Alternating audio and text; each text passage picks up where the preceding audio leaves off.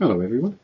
Now, before I get into the review, which you've probably seen the title so you know which figure I'm going to review for you this time, I want to say happy 2013 to all of my subscribers. Now, I've saved the figure which I'm going to be reviewing for you this time as more of a special one. It was one of my most favourite figures growing up from the G1 line. But I've saved this one for this review because this is my 200th, if I put my teeth in, my 200th subscriber review, and I have the Fallen 835 to thank for that. He was my 200th sub. Now, I found him through RatTrap25, Phil. He'd made a comment on this lad's sort of like 100th subscriber review, so it's kind of apt that I was his 101st, again I put my teeth in, can't speak tonight, 101st subscriber, and he's my 200th, so that kind of is a weird coincidence. But anyway, I'll get to the figure, and I'll bring the box up first. I'll show you an empty box. It is good old classic G1 Jetfire. Now obviously in the cartoon he was called Skyfire. I'm sure a lot of old fans know the sort of problem why there's two names, but for any of the younger viewers who are into Transformers, I'll explain it.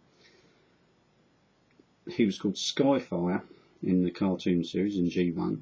Now, this was down to copyright laws, as far as I'm aware. Now, the toy you're looking at is Jetfire. This issue's also been sort of done, if you're familiar with the Classics toy. The Skyfire character in the cartoons had a face and looked substantially different than the toy. Whereas of course Jetfire's got a visor. Now on the Classics line they've given him a helmet that you can put over the head, so you can have it either way, and he's a kind of mishmash between the two, so it kind of fills that gap, and he's quite a nice figure, but not one I've actually picked up, one I'm sort of going to look out for, but he goes for a packet, so see if I'm picking up cheap somewhere. Anyway, getting back to our G1 review,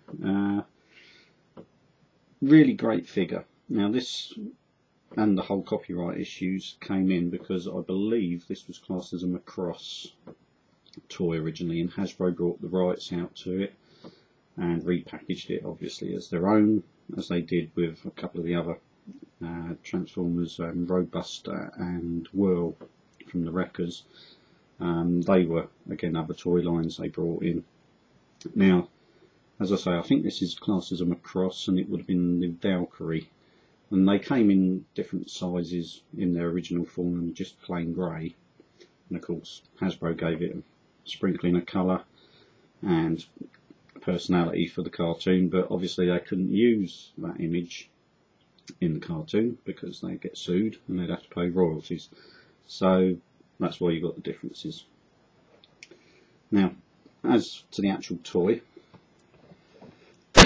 if you excuse me, you've got some lovely G1 box art, really great artwork on these early boxes. This was from the early line, probably from about, I think it's 85, 86.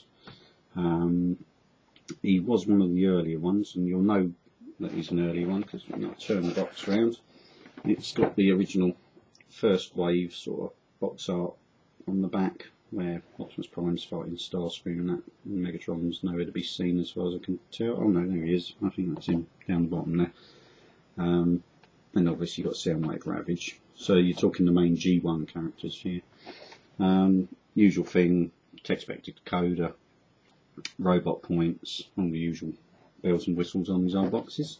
Now I'll bring his tech specs in and let that, get that right, let that focus. And if you want to pause it and read his little bit of blurb, save me reading it out to you, and you only got to worry about it if you really want to know some background detail on him.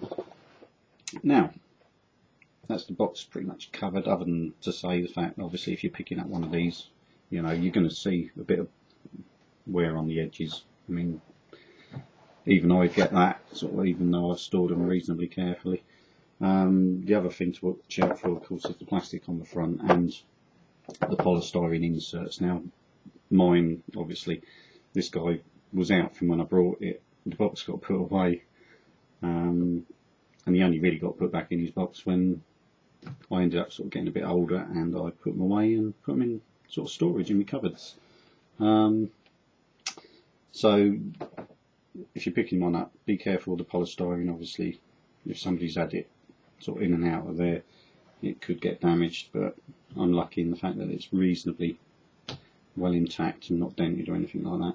Now, the only thing I can't show you with this guy is actually his instruction manual, which for whatever reason, I normally always put them in their boxes when I put them away, but for whatever reason that one's done a wonky somewhere, so it's probably in amongst another transformer. Who knows?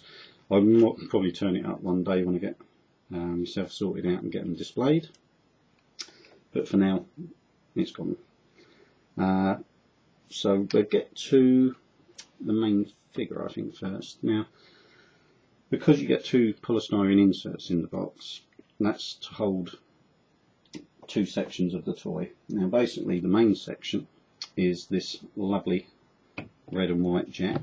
Now, even in this light, he is showing a little bit of discoloration. Now, I have done my technique, and I have told a few people about it before. I've done the hydrogen peroxide on this guy. I had to strip him right down to sort of like component parts, taking all the metal bits out so they didn't react and go rusty in the solution and that. And if you want to check out the reviews on how to do it, feel free to sort of go back and look on my other vids about how to use the peroxide. I didn't actually show doing this because, to be honest, it'd be so complicated. Taking him to part is a nightmare because there's so many bits. Now, that was done quite a long time ago. Now, he has rediscoloured slightly, but not greatly. You can see a little bit of cream and white difference on the leg parts at the back there, and a little bit between, say, the wings and this part, but this part would never have got discoloured as much as the main parts because of the position they were in robot mode. But bearing in mind, and I'll give you something as a colour comparison, when I started sort of like trying to sort him out and using the peroxide, he didn't look like this. He was that colour. He was literally yellow. He'd gone like if somebody had been smoking cigarettes around him for about 10 years, let's put it that way. The sun had made him yellow, and he went from that getting back to pretty close to being back to white, but good enough for me, I think. I mean, bearing in mind this is my original one, so I don't care if he's absolutely mint, because this is the toy that I played with as a kid and absolutely loved. The jet mode, this is the basic jet mode, I should explain. It's fantastic. I mean, it's a great jet. It's obviously, you know, you got the kibble, you know, there's arms there. I've left his hands out, and there is a reason for that as well. But yeah, there's obviously arms, there's legs, and there's a head there. So pretty obvious. One other little minor thing, and this isn't something that's happened recently. You'll notice in that side there's a hole there. Now on this side you've got a white sort of cover that fits inside, which covers like the pin mechanism, what's in there. That was missing from new. Now I remember that being missing and sort of thinking, oh, that's a pain, but being that this was a present and obviously I was young, I didn't care because I was playing with it. So yeah, a little bit of a pain, but then again, that always tells me that's my one. As you can see, he's got some pretty nice paint apps on there with the black and the red. Lovely stickers with the Autobot logo on the front there, nice big one. But yeah, really great jet mode. Now, I always used to have it so these headers were this way round with the guns pointing forward, almost like a underbelly, sort of like anti-aircraft turret. thinking more like a bomber, but almost like a ground attack turret sort of thing. But whether that's supposed to be that way round, or you can flick them around and have them that way if you want to make it more streamlined, up to you. Now, as I say, that is the basic jet mode. Now, he's got an extra sort of like powered up mode, let's sort of say, and I'll move the camera down so you can see this in a bit more detail. Now at this point, I'll leave that as such and just put it to the side, and I'll show you the accessories will come with him. Excuse me. Now you've got a lot of red pieces of armour which fit all over his body. Now the first one of the main pieces is this little sort of backpack part. Now to go with that, you get a left and a right hand jet thruster, like so, and they've got sticker details on all over them. Now I have actually got a Replo labels set for this. I haven't actually bothered to do them yet because I wanted to see how the peroxide would go and how it would last, in case I want to sort of re-dip any of it and take it apart again, just improve it, which I might do. So I haven't bothered to relabel him yet. So if any of the labels look a little bit peely, you know, he's quite a few years old. I was going to say donkey's years old, but that would make me a donkey. So anyway, getting to the toy review. You take the thrusters, they've got holes there on the inside. Now, I'm not ever sure why it had the hole there. I could never fathom out what that reason was, but it's this hole in the near the back of the thruster what you want, and you've got a sort of like a long peg that needs to plug into them. So you plug them into there. Now obviously if you pick up one of these, bear in mind this plastic is quite old and you can hear it's a little bit creaky, so use a bit of care, and I shall say I'm going to use a great deal of care when I start putting this onto the figure, because this hasn't been back on him for probably getting on about 19 years, so I'm going to be quite careful.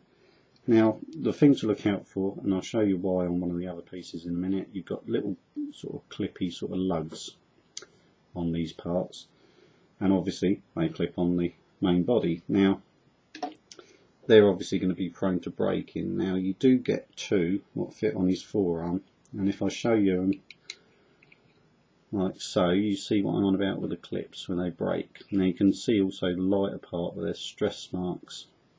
Now these parts do come apart at the rear and have this removable section which does aid putting them on and off, but obviously when I was younger you tend to just force it on and off, and obviously that's what did that. They've been like it a long time. When I put them on, I'll show you how to put them on so it's a little bit safer. But yeah, you get two almost like underarm cannon thrustery sort of things, and they just fit on his forearms. You also get some flares, should we say, extra armour for his legs. You get a side panel and you get another clip panel, which again has, I believe, in two sections, like so. So you get a clip, and I don't know what you quite call that. Looks like a canoe if you lay it down on its back. But yeah, they fit together like so, and then these pegs go into these holes on the armour. And again, you've got two horrible little clips which you've got to watch, because obviously they'll snap off if you're too rough. And luckily, I don't think any of them have ever come off, you know, although it has got a little bit of stress wear, little marks. If I bring that in, you just see them, maybe just a little light bit there.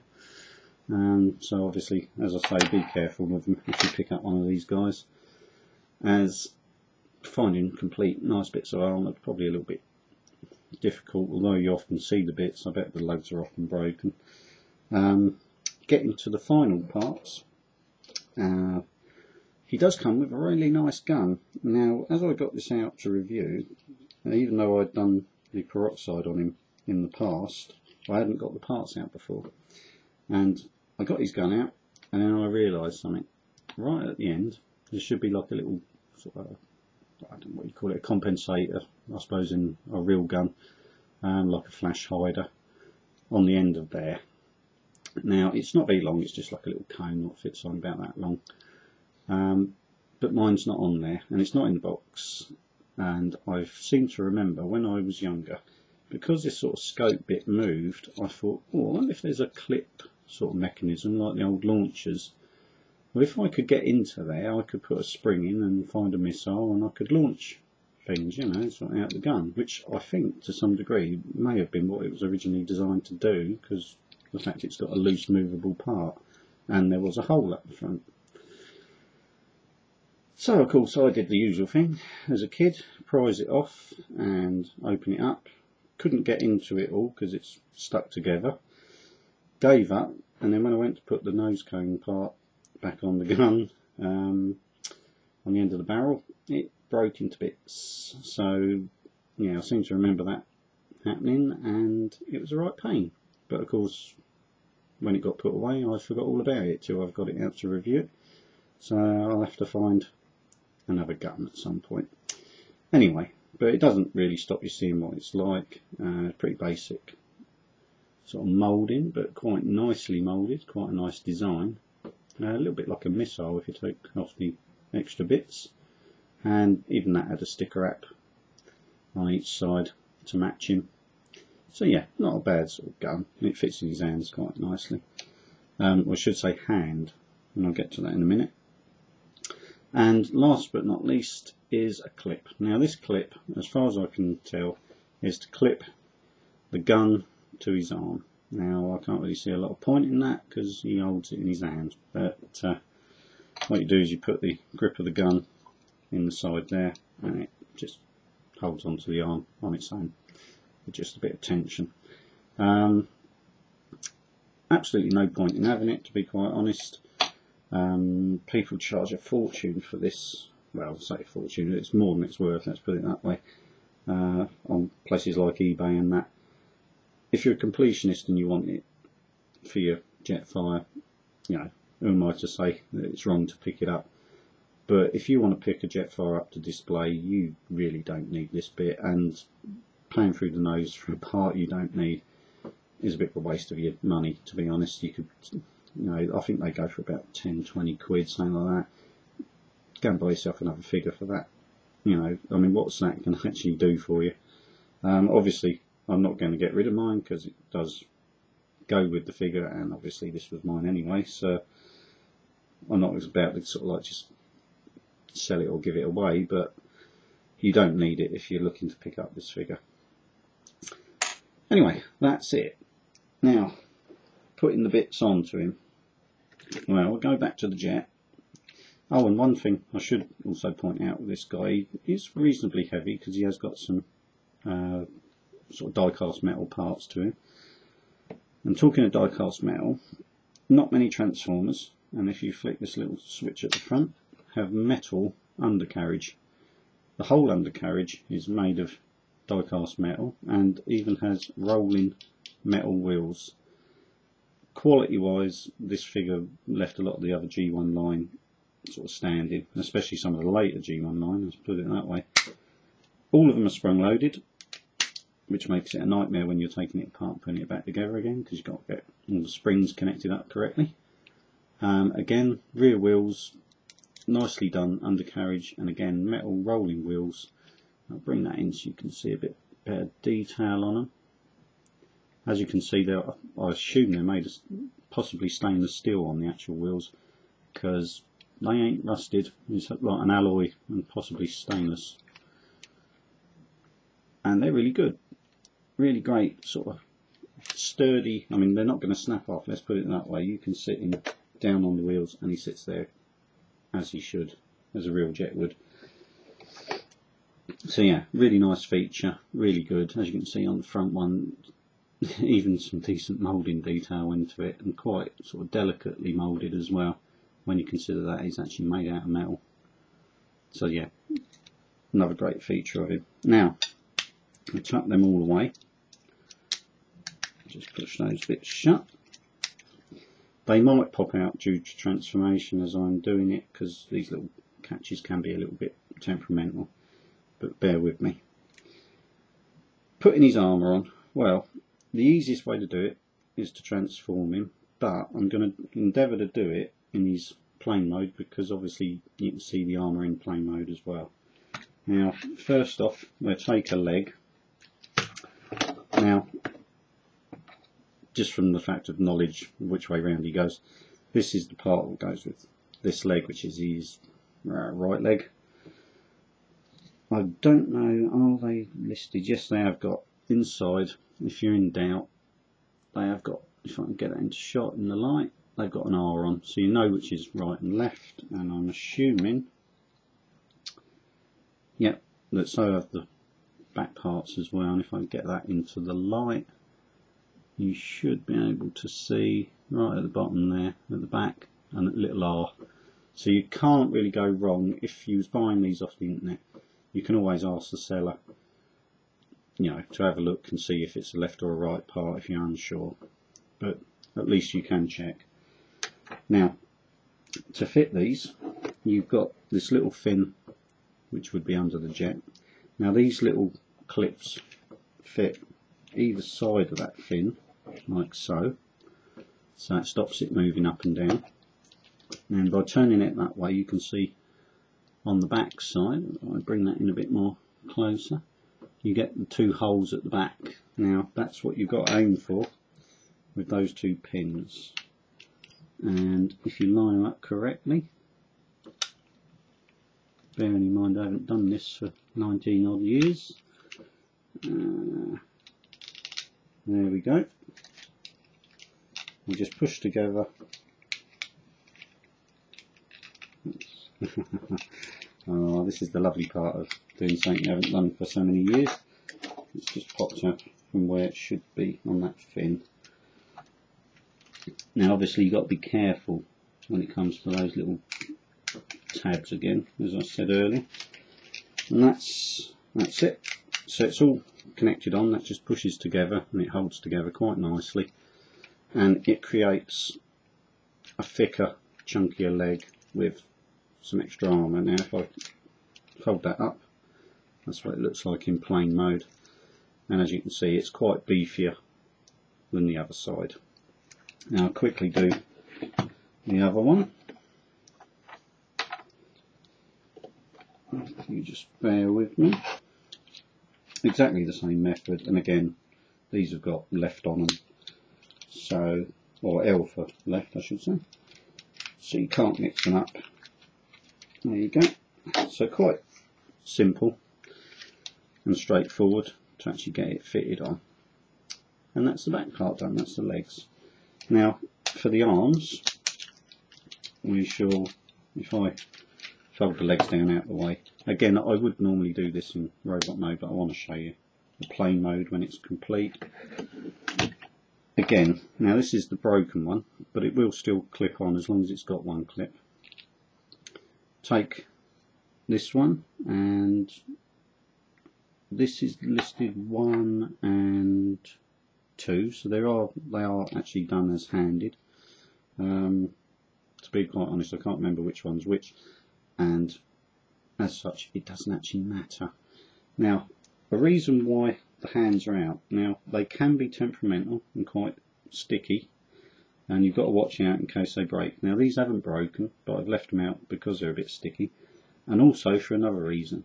If you transform this guy with the armour on, you can't get to the tabs, which actually move them in and out. So as a thing to a collector who might want to display it and might want to transform him, leave them out.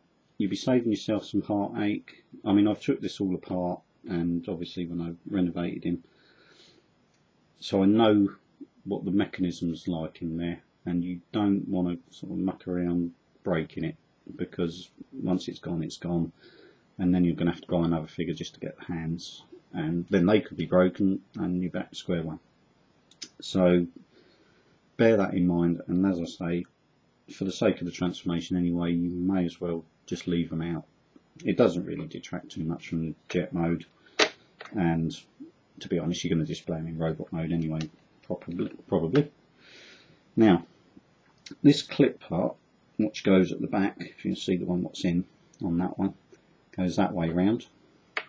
So you need to position, and this is the fiddly bit, the clip at the back of the forearm, and you want to hook the clip under where his hand is, and then locate the pin on the inside. Now you've heard that click, that's it going in, and as you can see it just fits on, it just sits on quite nicely, clipped under the fist and clipped at the back of the forearm. Now obviously when this was new, a little bit more flex in the plastic, you can actually put that together and sort of put it at the back and just flick it on, and that's probably what that got broken. As I say, as a collector and as a bit of a warning to everybody, if you're picking one of these up as an old figure, the plastic's going to have got weaker. It's better to do it this way than end up having to chase around eBay trying to find missing bits and broken bits. Right, so I just do the same again. It is a bit fiddly, but it is worth doing it this way, because as I say, better that than have a load of broken parts. And that's it, so that's back on. Right, just excuse me again. So that's that with the forearm parts positioned. So again, you've sort of built up the inner part of the jet, and it looks a little bit beefier again. Now, moving the wings out to the sides, where does the backpack go? Well, this is an interesting part with this mode. Now, I do like it where he's got the tail fins up. It does look quite a nice jet mode like that. But what looks better is if you fold these down, and be careful again with these because this is like on a clipping sort of joint. You can hear the lovely old plastic. You can just sort of tell one day that's just going to snap. That's why you don't use them that often. You fold them down and fold that over. And the one really risky part that you can't do any other way is the fact that these have got a clip on round under here, and you've got to put that bit on first. You've got no other way of doing it.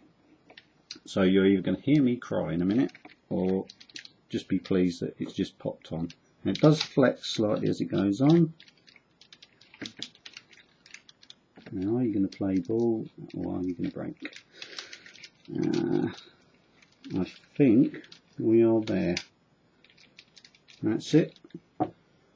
Now that's a relief. It's gone on and it's okay. So it just clips under the back part there, and then just folds over, and then the two little pegs just sort of clip on either side. And that is sort of like beefed up. I suppose you'd class it almost like his Apex armour sort of version. And as anyone who's familiar with the old back box art, with the old Transformer boxes, not the one he's actually in, but the later ones knows, that's the image you see as he's coming up, firing a missile strangely towards Grimlock, but for whatever reason. But yeah, that's the typical look of Jetfire, and closer to the Skyfire that you know from the cartoons. And again, that is a fantastic jet mode. Back when this came out, that just looked so gorgeous. And to be honest, they could have made this guy Optimus Prime. I know obviously we're all familiar with Prime as a truck and all the rest of it from the cartoon and that, but as a toy, this thing, well, it beat Prime, it beat Megatron. I mean, in my sort of heart of the characters I love, this guy to me, as a toy, not so much the character in the cartoons, although I did like him, but as an actual toy line figure, this guy to me is on a par with the best of the G1 line. If you're going to buy G1, this is a figure you want, because although he's actually based on a toy line which isn't anything to do with Transformers as such, mind you, a lot of the original ones weren't, this build quality wise, materials he's made with, and just the general quality of it is just lovely. I mean, if you can buy a mint one where he hasn't discoloured at all, you'll be lucky in one way, but also so worth getting. you actually feel like you've got a really good toy in your hand. There's pretty much some put my teeth in, some substantial weight to him. Yeah, so even in his jet mode, on that alone, he's worth having. But of course, you're here to see his transformation. Now, as for that, it's pretty simple. It's G1. Take the legs and release them, and this time you want the top hip parts to come with it. As you can see, as I said, the stickers are a little bit discoloured. They're donkey's years old. You've got to accept that.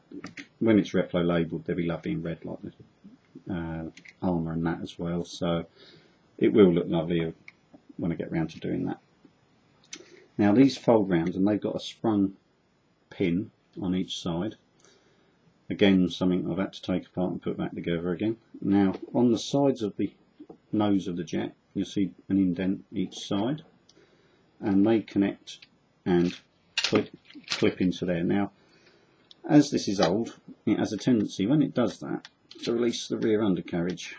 So you just need to pop that back in, and that is the one what's the most temperamental when you transform it. Now, you basically got a jet with a pair of legs sticking out the end. So I'm going to just lift the camera up slightly because this guy is pretty tall. Now, for the rest of the legs, the transformation is basically splitting the dark grey strokes or black plastic parts at the bottom apart to give him high heels, a little bit camp, but they're pretty good sturdy feet, and even as much as the transformation's done already, he can stand up. The legs, the lower sections are made of metal, so there's good balance. The upper sections are plastic with obviously die-cast parts where it actually joins the nose. The nose is die-cast as well, so you've got some reasonable weight and stability to the figure already. Now getting to the upper half, you've got to bring this section with the black and red down slightly, like so. That releases the back section.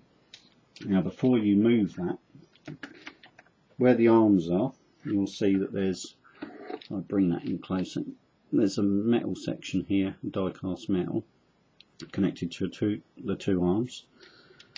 You have to push from the inside, and you can lift up a little white cover there to aid getting into there. You push them from the other side and they release and immediately fall to the sides, like so. Again, quite simple engineering, but it works terrifically. At this point, you want to fold the head up like so, flip the guns through as well, bring that whole section's on like a double hinged, again another metal part, it's double hinged. You've got to bring that over. Now you'll see a little peg there, and that's got to line up into that hole there. You swing it over like so, with everything staying in that same position. It just clips together, and then hey presto, and as if by magic, you've got a transformer. Now at this point I should point out to you, his backpack swings down like that. Now don't think, oh, something wrong there. What you've got to do is just nudge it up, push his wings down neatly behind his back, like so. There you go, that holds them up. So there's no actual clipping joint there, it just holds together with one clip in the back, and the rest of it's just loose. But once it's all put together, it's as solid as anything. Now getting to the last bit, so all you've got to do is turn his forearms round, and that's it. A really simple transformation, but quite a complicated robot. Now when I say complicated, there are not many G1s that have shoulder articulation with clicking joints, shoulder articulation sideways with clicking joints, elbow joints that can turn. Obviously the same on the other arm. On each leg, if I try and get hold of him and show you, you've got forward movement You've got limited back movement because of the wings being tucked in at the back, but you have got the articulation. Obviously that would go both ways, but obviously that would be kind of weird. So you can actually pose this guy in a few poses. I'd say not quite the easiest. Obviously most people just have him stood up, but there's not many G1s you can actually get in that position, simply for the fact most of them don't even have legs or can bend.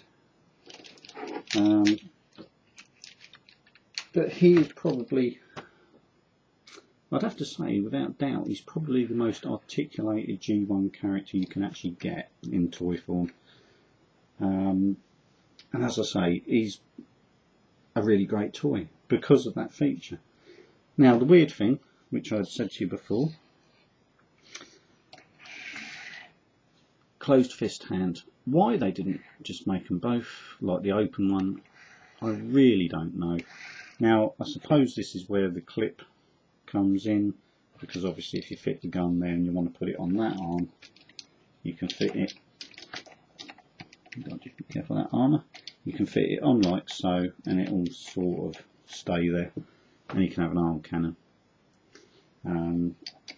Again, I don't really see the point. I think it would work either way round. So you put the gun on the outside as well, but just turning it round. Again, you know, what's the point? Because do away with that and just put it in his hand. And there you go. Great figure. What's wrong with that? Now, if they've given him two hands, what could do that? You could just hold it in either hand anyway.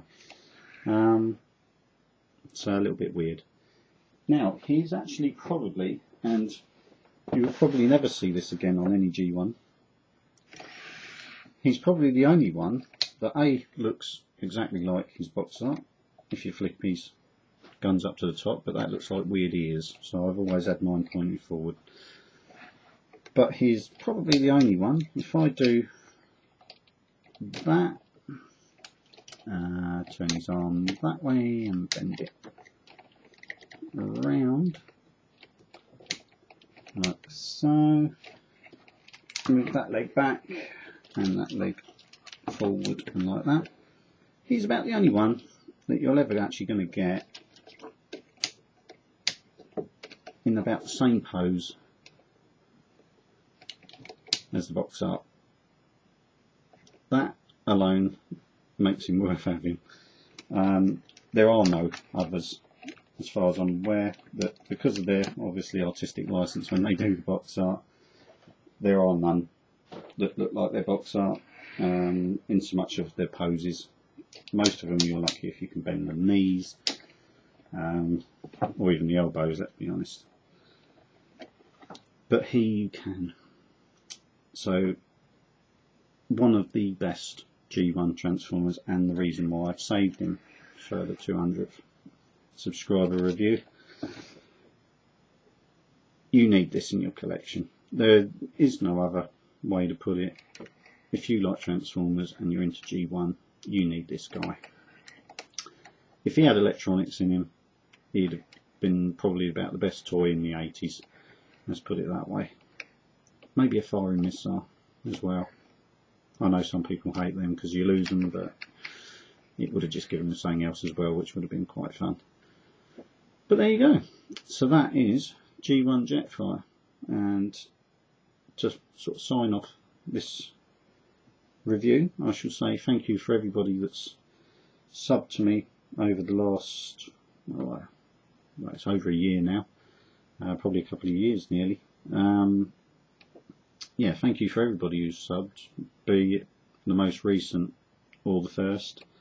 I've enjoyed meeting all of you guys, and going into 2013 I'm still not giving up, don't worry. I wasn't about to say anything like that. I shall obviously be bootying once the season gets going, and I shall no doubt be showing you lots of bits of plastic that I've picked up, maybe making some of you jealous and bitch at me, but hopefully to entertain and maybe inform a little bit as well. Obviously I've still got some G1s to go yet. I've still got others which I haven't even got to yet, and I shall review them as and when I find them sort of able to get them out and do the time. Now, as this review is probably getting seriously long, I shall sign off and say thank you for watching. Please feel free to comment.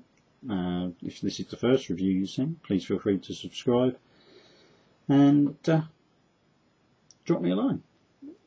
Thanks for watching, and I shall see you again for more reviews in 2013.